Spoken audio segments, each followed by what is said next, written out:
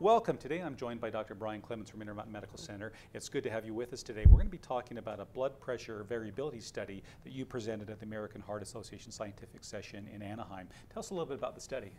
So the study was, there's a big push right now to understand visit-to-visit variability of systolic blood pressure and whether or not it's a marker for cardiovascular all-cause mortality, and we're trying to understand it further. So we're glad to be a part of it. Tell us a little bit about what you were trying to find.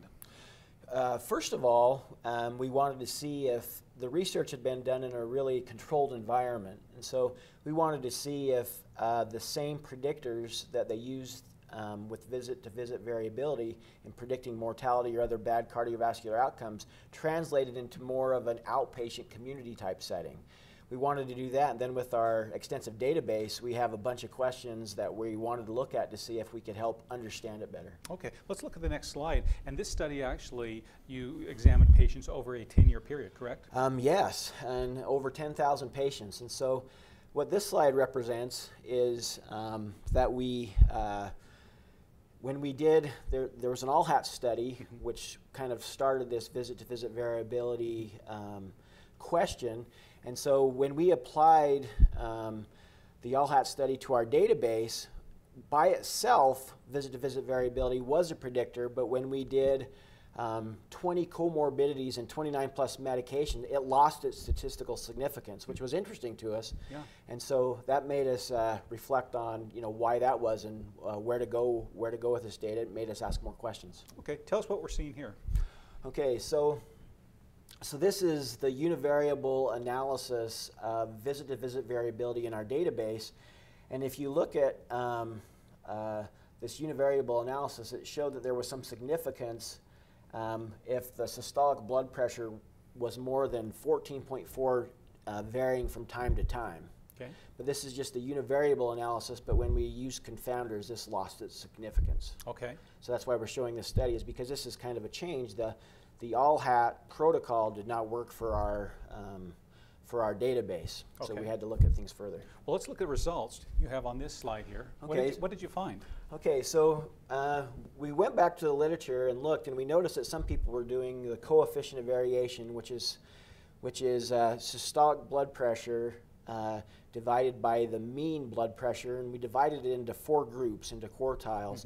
And what we found is that in the highest degree here of the quartile, that using the multivariate analysis, that there was still statistical significance in predicting mortality and both cardiovascular and all-cause in that higher group. So that led us to well, what is the number?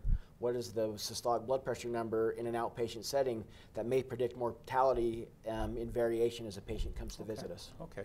Knowing this, what are the next steps? So the next step, we're well on our way. We're already looking at this. So we think we have discovered kind of a new level of blood pressure variability which predicts mortality in an outpatient setting, at least in a retrospective fashion. And then also too, we're starting. Our questions are, is this an independent predictor, or is this just another risk factor with other cardiovascular events that we're looking at? And also we're looking at specific medications to see if it takes away this mortality cause.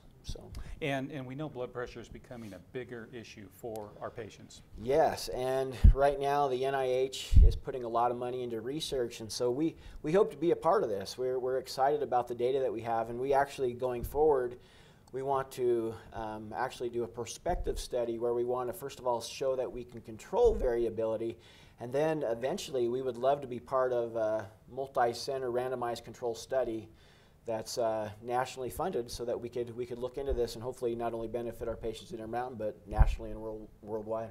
Well, thank you for sharing our results and great work. We invite you to stop by the Intermountain Medical Center Heart Institute booth at the AHA Scientific Session and visit Dr. Clements as well as our other investigators to find out more about the abstracts and posters that we have presented at AHA. Thank you so much for joining us, and have a great day.